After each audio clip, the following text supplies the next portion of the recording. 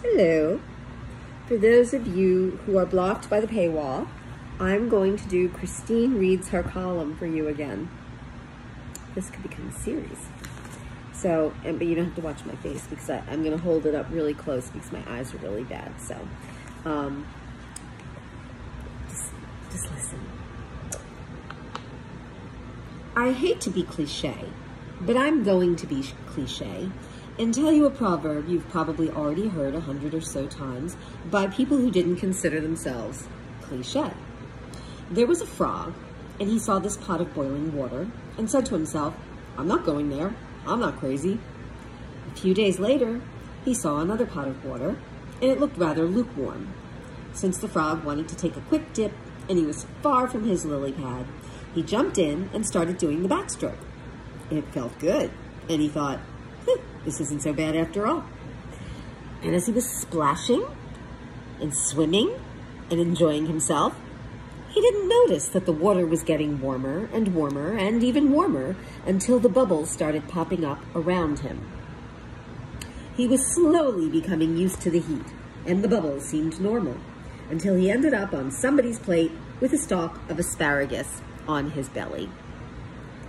The moral of the story is that what seems shocking at the beginning becomes less and less shocking the longer we are exposed to it.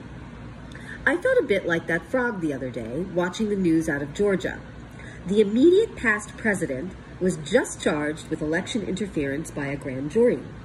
The district attorney stood at the podium and, looking like a deer in headlights, announced that 19 ham sandwiches had been indicted. One of them was Donald Trump. The flippancy in my tone is an example of how the novelty of this thing has completely worn off. The first time the once and he hopes future president was charged with paying hush money to a porn star by Manhattan DA Alvin Bragg, I was horrified. I even wrote a column about how we were treading into dangerous waters when the current president's likely political opponent was being prosecuted right before the election season heated up. I mentioned that as an immigration lawyer who often dealt with clients from countries where they killed the opposition, including Ecuador, where they did exactly that last week, I was worried about heading in this direction. And then it happened again when a federal grand jury issued a 37-count indictment against that same ex-president of hoarding and concealing classified documents. This time it was in Florida, and special counsel Jack Smith accused Trump of deliberately trying to obstruct justice by avoiding subpoenas. The fact that 7,000 other people, or 700,000 other people, were also guilty of holding on to classified documents made no difference. This was the Donald, and he is in a class by himself. By this point, I was disturbed, but not as shocked and offended as I'd been a couple of months before. The water was getting warmer, so to speak. But it was only June. Then, at the beginning of this month, a federal grand jury in Washington indicted the former president on charges of election interference in connection with the January 6th riots.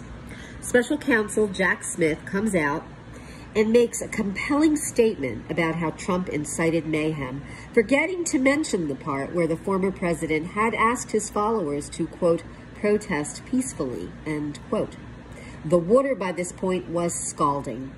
I didn't see the bubbles, but that might have been because I was looking at Mika Brzezinski's face and trying to figure out how many more surgeries it would take before she ended up looking like a hammerhead shark. Yeah. And then on Monday evening, the world stopped and waited and waited and waited until a grand jury in Georgia issued its own indictments on election interference. And there I was, with third-degree burns and not even caring because I was used to the heat. This may seem flippant to you, and you might be wondering why I'm not diving deeply into the legitimacy of each of the four, count 'em 4, prosecutions opened against Donald Trump. That is because I am not presumptuous enough to believe that I can explain better than most other lawyers who actually do deal in criminal proceedings the relative strengths and weaknesses of each case.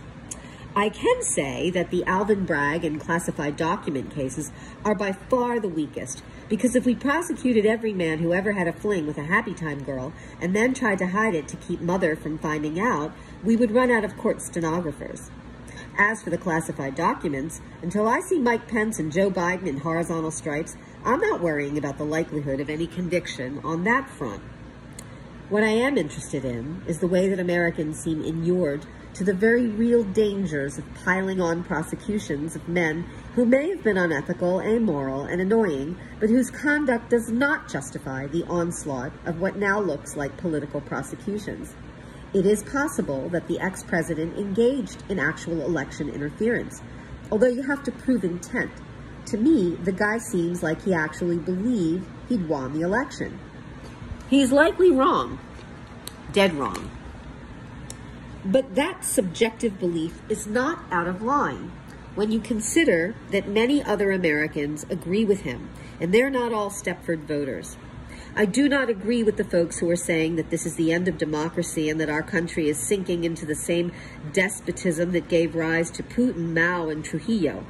Look him up. He was a better-dressed Castro. What I am saying is that it's very dangerous when people start treating multiple serial indictments of a former president as just another headline or story of the moment on cable. This is serious stuff, something that has never before happened in this country. And as Arthur Miller wrote in Death of a Salesman, attention must be paid. And unless these persecutors, oops, did I say persecutor? I meant prosecutor.